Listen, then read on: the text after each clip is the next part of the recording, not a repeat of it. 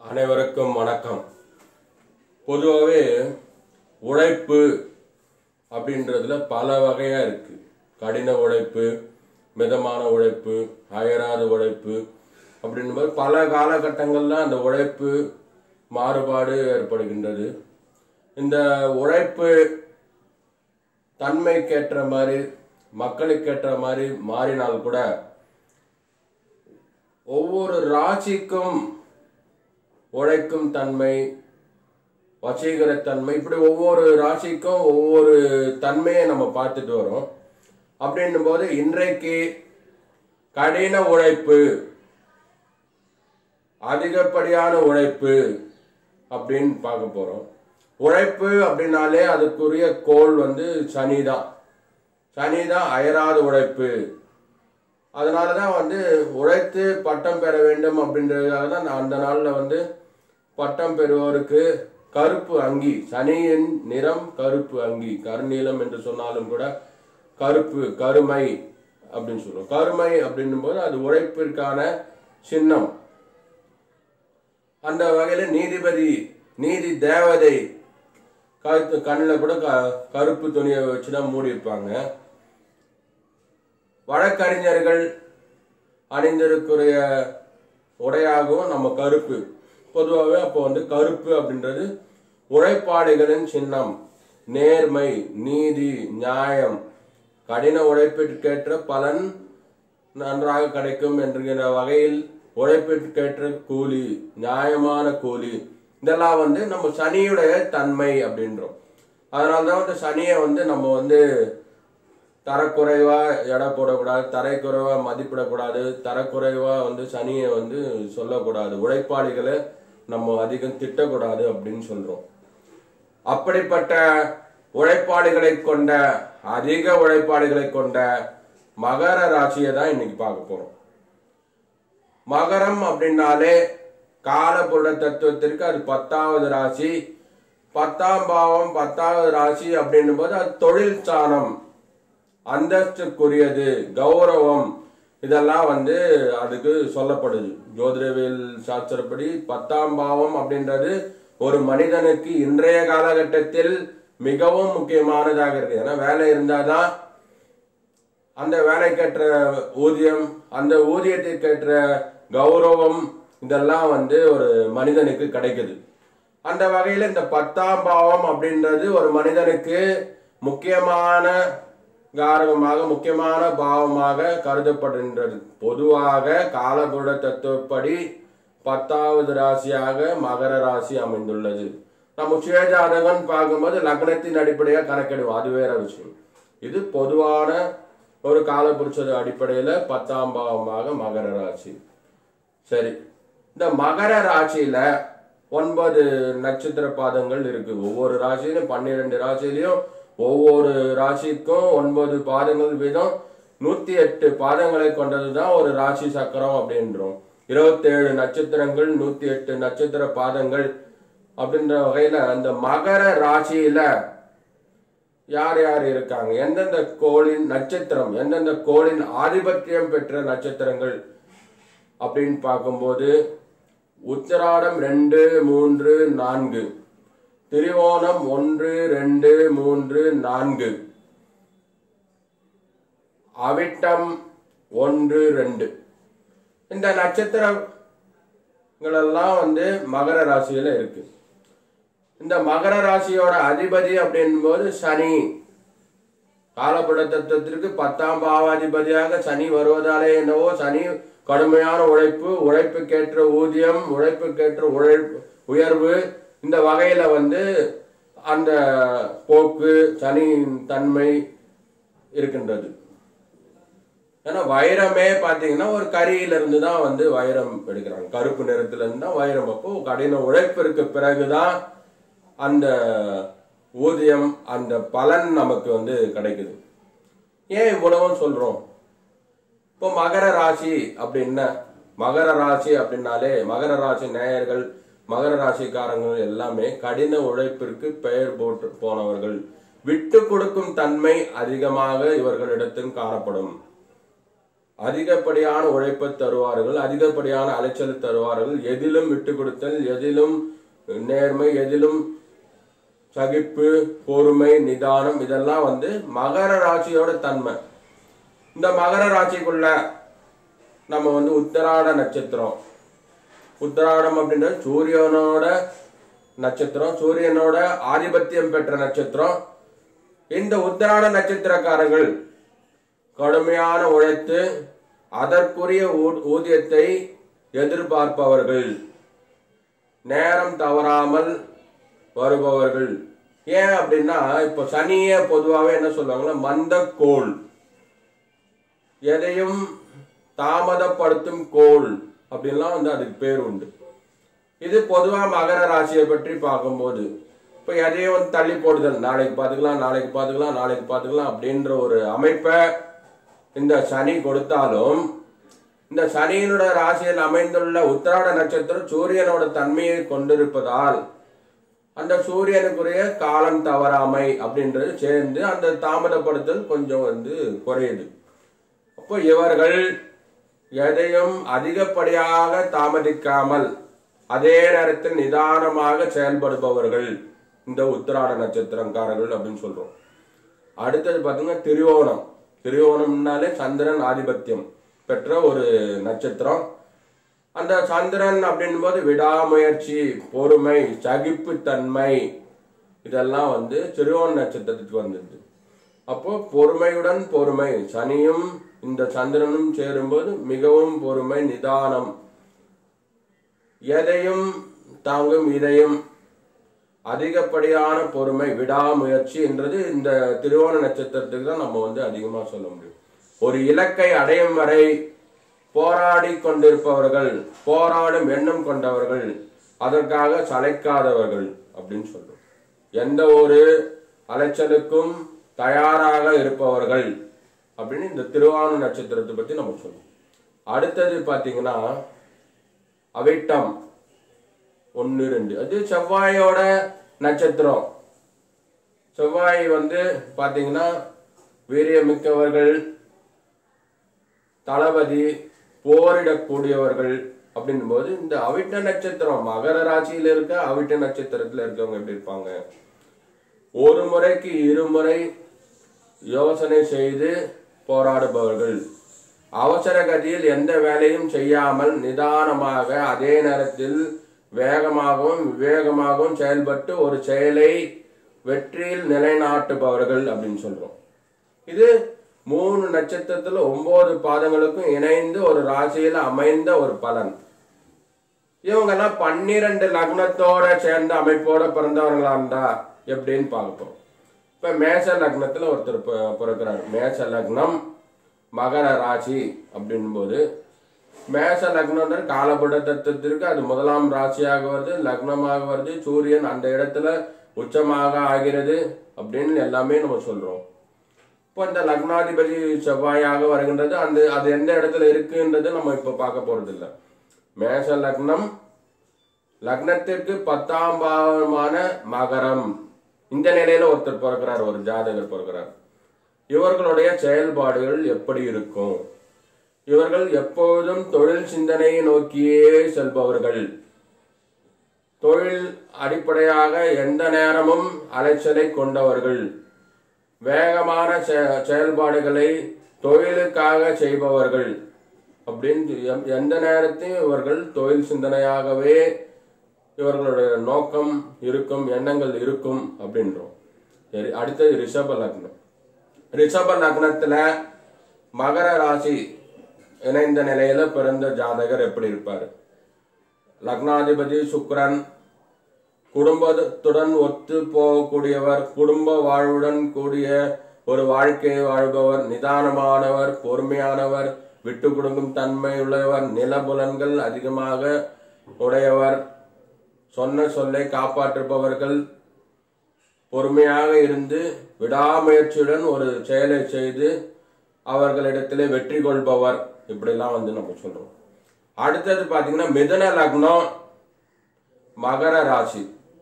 மிதுன லக்னம் அப்படின்ற போது மிதுன லக்னம்ன்றது காலபுருட தத்துவத்திற்கு 3ஆம் பாவமாக 3ஆம் ராசியாக அமைந்த நிலையில் இவர்கள் மகர ராசியுடன் இணைந்தால் எப்படி இருக்கும்? தகவல் தொடர்பு, டெலிகாம், எதையும் கிரகிக்கும் தன்மை, நுட்ப அறிவு, பொறுமையாக அதே நேரத்தில் எதையும் சரியான நோக்கில் பயணம் செய்யக்கூடியவர்கள். இப்போ இவங்கெல்லாம் பார்த்தீங்கன்னா மிதுன லக்னம் மகர ராசியில பிறந்தவங்க பார்த்தீங்கன்னா எதையும் செய்யும் வல்லமை, அனாலிசிஸ், பகுப்பாய்வு செய்யக்கூடிய ஒரு தன்மையில பிறந்தவங்களா இருப்பாங்க அப்படின்னு சொல்றோம். அடுத்தது பார்த்தீங்கன்னா கடக லக்னம் மகர ராசியில பிறந்தவங்க எப்படி இருப்பாங்க? கடக லக்னம் காலபுட தத்துவத்திற்கு 4ஆம் பாவமாக அமைந்து இந்த லக்னாதிபதி சந்திரன் இந்த நிலையில மகர ராசியில பிறந்தவங்க எப்படி இருப்பாங்க? அரவணைப்பு, அன்பு, பாசம் இதெல்லாம் கொண்டவர்களாகவும், அமைதி, எதையும் விட்டு கொடுக்கும் போக்கு அப்படின்றது இவங்களுக்கு கொஞ்சம் அதிகமாகவே இருக்கும். ஏன்னா சந்திரனோட ராசி அமைப்பை கொண்டவங்க, லக்னம் கொண்டவங்க மகர ராசியோட இணையும் போது அந்த தன்மை மேலும் வலுப்பெற்று பொறுமையாக ஒரு செயலை செய்யும் ஒரு போக்கு இவர்களிடத்தில் அதிகமாக காணப்படுகின்றன. அடுத்தது பார்த்தீங்கன்னா சிம்ம லக்னமும் மகர ராசி இணைந்த ஒரு நிதானமாக தனது அதிகாரத்தை அனைவரிடத்திலும் செலுத்தும் பக்குவம். ஒரு அதிகாரி வரார் அப்படின்னா அந்த அதிகாரி வந்த உடனே ஒரு அதிகாரத்தை செயல்படுத்தும் விதம் ஒரு விதம், இல்லை ஒரு 6 மாசம் போட்டு 1 வருஷம் போட்டு பொறுமையா ஒரு காரியத்தை சாதிப்போம் அப்படின்ற அதிகாரிங்க இருக்காங்க. அவங்க பொறுமையாக அதே நேரத்தில் தாங்கள் நினைத்த காரியத்தை ஊழியர்களிடம் திணித்து செயல்படுத்துபவர்கள் சிம்ம லக்னம் மகர ராசியில பிறந்தவங்க. இவர்கள் பொறுமையாகவும் பக்குவமாகவும் அதே நேரத்தில் அரவணைத்தும் எதையும் விட்டு கொடுக்காமலும் தங்களுடைய எண்ணங்களை ஈடேற்றுபவர்கள் அப்படின்னு சொல்றோம். அடுத்தது பார்த்தீங்கன்னா கன்னி லக்னம் மகர ராசி. இவர்கள் குழம்பிய நிலையில் இருந்தால் கூட நுட்ப அறிவு கொண்டவர்கள். தங்களுடைய நுட்ப அறிவால், விடாமுயற்சியினால், பொறுமையினால் திரும்ப திரும்ப திரும்ப ஒரு செயலை செய்து சரிபார்த்து அதை வெளிக்கொணர்ந்து வெற்றி பெறுபவர்கள். அடுத்தது பார்த்தீங்கன்னா துலா லக்னம் மகர ராசியில பிறந்தவங்க இருப்பாங்க. எப்படி இருப்பாங்க? எதையும் முன்னோக்கி செல்பவர்கள், வசீகரத்துடனும் அதே நேரத்தில் பொறுமையாகவும் இருந்து காரியத்தை செயல்படுத்துபவர்கள், விட்டு கொடுக்கும் தன்மை அதிகம் கொண்டவர்கள், அனைவரிடத்திலும் இயல்பாக பழகக்கூடியவர்கள், சொன்ன வேலையை காப்பாற்றுவார்கள், செய்த செயலை செய்வார்கள். இப்படின்னு துலா லக்னத்தையும் மகர ராசியும் நம்ம சொல்றோம். அடுத்தது விருச்சிக லக்னம் மகர ராசியில பிறந்தவங்க எப்படி இருப்பாங்க? பொறுத்தார் பூமி ஆழ்வார் அப்படின்றது இவங்களுக்கு ரொம்ப பொருத்தமா இருக்கும். அதிக பொறுமை, அதே நேரத்துல உள்வாங்கிக் கொள்ளும் திறமை, கிரகிக்கும் தன்மை, இது எல்லாமே விருச்சிக லக்னம் மகர ராசியில பிறந்த ஒருத்தருக்கு இருக்கும். அப்போ இவர்கள் வெற்றி மேல வெற்றி அப்படின்றது இவர்களுக்கு கொஞ்சம் அதிகமாகவே இருக்கும். இவர்களுடைய பொறுமை அடிப்படையிலே இவர்கள் வெற்றி கொள்கிறார்கள். அடுத்து பார்த்தீங்கன்னா தனுசு லக்னம் மகர ராசியில பிறந்தவங்க எப்படி இருப்பாங்க? தனுசு லக்னம் அது குருவோட லக்னம் மகர ராசி அப்படின்போது இவர்கள் தாங்கள் நினைத்த காரியத்தை எப்படியாவது நிறைவேற்றியே தீர்வார்கள். அது 2 நாள் 3 நாள் தாமதப்படுத்தாலும் கூட, எந்த அளவு தாமதப்படுத்தப்பட்டாலும் கூட, இவர்கள் எந்த அளவுக்கு கஷ்டப்படுத்தப்பட்டாலும் கூட அந்த காரியத்திலே முழுவீச்சாக ஈடுபட்டு வெற்றி பெறுபவர்கள் அப்படின்னு சொல்றோம். இவர்கள் அறிவுரை கூறும் இடத்தில் இருப்பார்கள். அடுத்தது மகர லக்னம் மகர ராசி. அதிகப்படியான பொறுமை, அதே நேரத்தில் நிலையான தன்மை, பொறுமையான அதிகாரம். ஏன்னா இந்தியாவில் பார்த்தீங்கன்னா பொதுவாகவே மகர ராசியோட தன்மையில தான் ஒருங்கிணைந்து போகுது. அதிகப்படியான இப்போ தனியார் நிறுவனங்கள்ல ஊழியர்களோட ஜாதக அமைப்பெல்லாம் பார்த்தீங்கன்னா மகரத்தோடு தான் ஒத்து போகும். மகர லக்னமோ மகர ராசியோ. இப்போ உழைப்பாளிகள், அதிக உழைப்பாளிகள், சிறந்த வேலை செய்பவர்கள், ஜோதிட ரீதியாக அடிமை தொழில் அடிமைங்க அப்படின்றது இல்லை. வேலை, நீடித்த வேலை கொண்டவர்கள், நிலையாக நிற்பவர்கள், அப்படிதான். இப்போ மகர லக்னம் மகர ராசியில ஒருத்தர் பிறந்தாங்கன்னா சிறந்த விசுவாசிகள், நிர்வாகத்திற்கு சிறந்த விசுவாசிகளாக இருப்பார்கள் அப்படின்னு நம்ம சொல்றோம். அடுத்தது பார்த்தீங்கன்னா கும்ப லக்னம் மகர ராசி, இவர்கள் அலைச்சலை கொண்டவர்கள், பிரயாணத்தில் அதிகமாக ஈடுபடுபவர்கள், தொழில் நிமித்தமாக அதிகப்படியான பிரயாணங்கள் செய்பவர்கள், தங்களை வெளிப்படுத்தாதவர்கள், தங்களுக்குள் ஒரு வட்டம் போட்டுக்கொண்டு அதுக்குள்ளவே இவர்களுடைய வாழ்க்கையை நகர்த்துபவர்கள் அப்படின்னு சொல்றோம். அடுத்தது பாத்தீங்கன்னா மீன லக்னம் மகர ராசி அப்படின்னும் இவர்கள் பொதுவாகவே மீன லக்னம் அப்படின்னும் போது கழுவுற மீன்ல நடுவுற மீன் அப்படின்னு சொல்றோம்.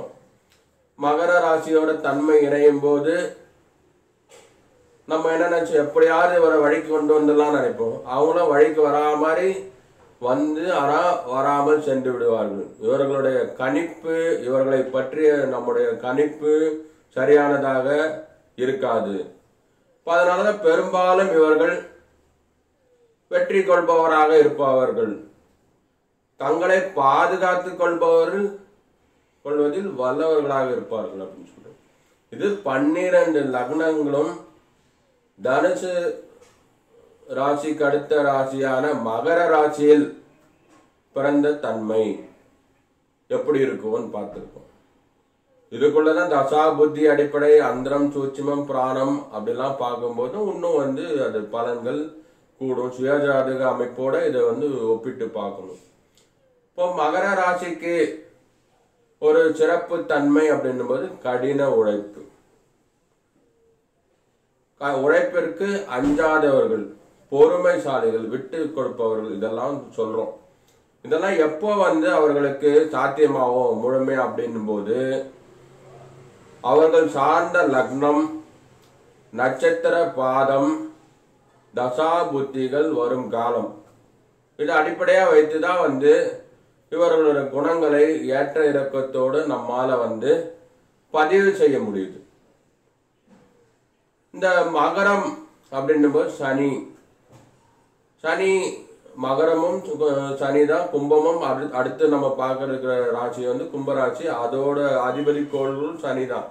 இருந்தாலும் மகர சனி அப்படின்னு விட்டு கொடுத்தால் அந்த தன்மை கும்பத்துக்கு இருக்காது. இது எதுக்கு நம்ம இப்ப சொல்றோம் அப்படின்னா, ஒரு கோள் ஒரு லக்னத்திற்கு எந்த பலனை செய்தோ அந்த பலனை இன்னொரு லக்னத்திற்கு செய்யுமா அப்படின்னா செய்யாது. அதே கோள் மாறுபட்ட நிலையை தான் வெளிப்படுத்தும். ஏன்னா அது இருக்கின்ற பாவத்தை அடிப்படையாக கொண்டுதான் அந்த பலனை அது வெளிப்படுத்துது, நிர்ணயிக்குது அப்படின்னு நம்ம பார்க்கிறோம். இப்போ பொதுவான இதோட கன்க்ளூஷன் அப்படின்னும் போது காலபுட தத்துவத்திற்கு இது 10ஆம் பாவத்திற்கு வரதால மகர ராசி பிற ராசிகளை ஒப்பிட்டு பார்க்கும்போது தொழிலிலும் வேலையிலும் அதிக ஈடுபாடு கொண்டு உழைப்பில் அதிக நாட்டம் செலுத்துகிறார்கள் அப்படின்னு சொல்றோம். இது இவர்களுடைய தன்மை. இப்போ நம்ம என்ன பார்த்துட்டு இருக்கோம், ஒவ்வொரு ராசியோட குணநலன்களை பார்த்துட்டு இருக்கோம். இந்த குணநலன்களை முடித்த பிறகு அடுத்ததாக கும்பம், மீனம் இவற்றை முடித்ததுக்கு அப்புறம் 1/1/2020 அன்று உள்ள கிரக நிலையின் அடிப்படையில் ஒவ்வொரு ராசியோட தன்மை, ஒவ்வொரு ராசிக்காரர்கள் எந்த அளவு அந்த பலன்களை 2020ஆம் ஆண்டு அனுபவிப்பார்கள் என்ற கணக்கீடுகளை, என்ற ஒப்பீடுகளை, பலன்களை நாம் பார்க்க இருக்கிறோம். அதனால இந்த ஒவ்வொரு தன்மையும் நம்ம 12 ராசிகளோட குணங்களையும் ஒப்பிட்டு பார்த்து ஒரு முடிவுக்கு வரப்போறோம். 2020 இவர்கள் எத்தகைய பலன்களை அனுபவிக்க போகிறார்கள் அப்படின்ட்டு. அது வரைக்கும் நம்முடைய நேயர்கள், யூடியூப் நேயர்கள் பொறுமையாக இருந்து கவனித்து,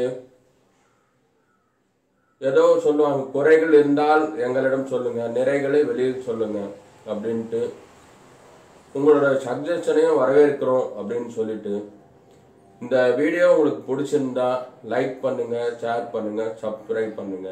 நன்றி, வணக்கம்.